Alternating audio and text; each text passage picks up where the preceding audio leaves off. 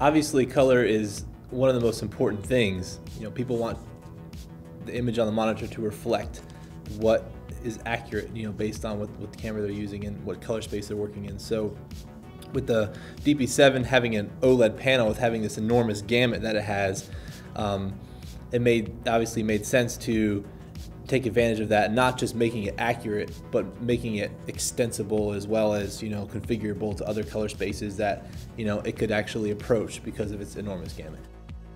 The response we've had in regard to the color of the DP7 out of the box has been really amazing. And in fact, we've said that people pulled it out and have had to recalibrate their other monitors to try to match what we've been able to provide, which is a huge deal for us, as we're learning this whole color science as we move SmallHD forward. So that's been really good to hear. Our products up to this point have not had the color capabilities that the DP7 has, and we really wanted to show that we had the prowess, to deliver a premium color experience. And with the DP7 now, the response has been, it looks amazing out of the box. It's matching my $14,000 Sony OLED monitors, and without having to do any adjustments to it.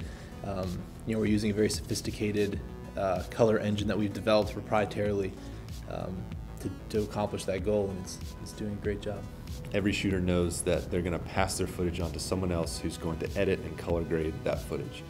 And most color graders have a color accurate display sitting on their desktop that's usually calibrated to Rec. 709, which is a standard.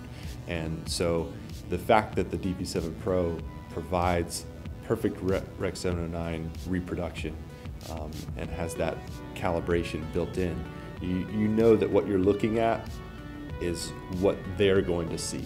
The most enjoyable thing about color on the DP7 is that, like I said before, we have such a huge gamut on the DP7, and we really wanted to design a system that could take advantage of it. And so what's really fun is that, yeah, we can do Rec. 709 perfectly, but we can also do DCI P3 almost perfectly in a 7-inch field monitor, which has never been done before. And where that really comes into play is later down the road, pretty shortly actually, when we actually get to start doing creative things with that, like applying lookup tables to it and really stretching things around within those color spaces, and providing accurate representations of what a look might do to your raw footage that your cinema cameras are sending to the DP7 and things like that. So it's the elasticity of the color that we get with not just the panel being what it is, but also our color engine being what it is. And when you combine those two things, you basically get this kind of limitless playground of color